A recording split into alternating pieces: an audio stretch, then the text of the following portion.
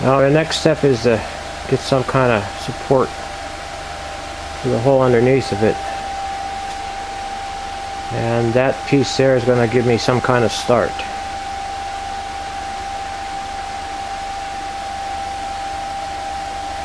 We'll see.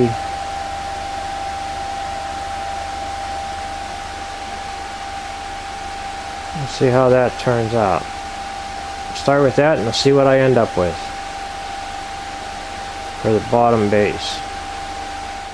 Well, I don't know if you ever heard of anybody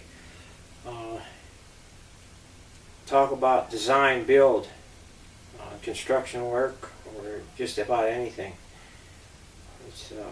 It's nothing big.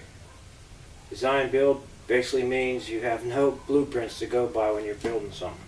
Whether it be remodel something, building a house. You sort of design it. You have a basic idea, but you sort of design it as you go. It may change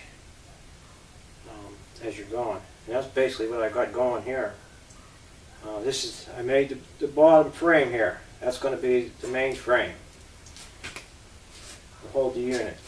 Because the more I thought about it, I need some way to tilt this. And it's going to hook to a 3-point hitch, but that's not enough tilt. Because you got to tilt it back and then tilt it up enough. I also thought of reversing the electric motor on it, but I'm thinking I'm going to run it with a gas motor. Of course, there's a way of doing that too. You can do it by pulleys to get it to reverse and then dump out like a regular cement truck does. But anyhow,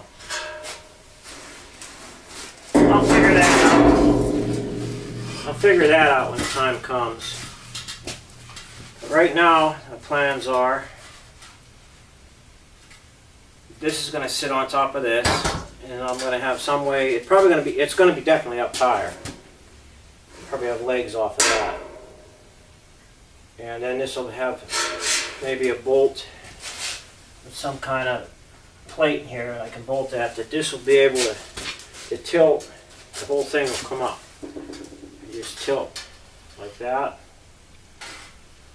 And also be able to tilt backwards far enough. So this is probably going to be up another good 8 inches. So I'll be able to tilt it somehow with maybe hydraulics, which I got a hydraulic cylinder I might hook to it to tilt it, and also use the 3-point hitch to tilt it somewhat. Let's see how that works too. But it's called Design Build.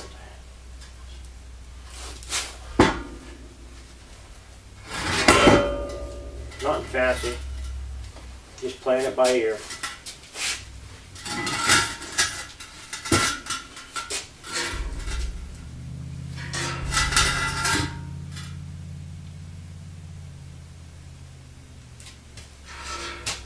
Basically, it's probably more build and design, then build some more, then design. Fix your mistakes, start over again.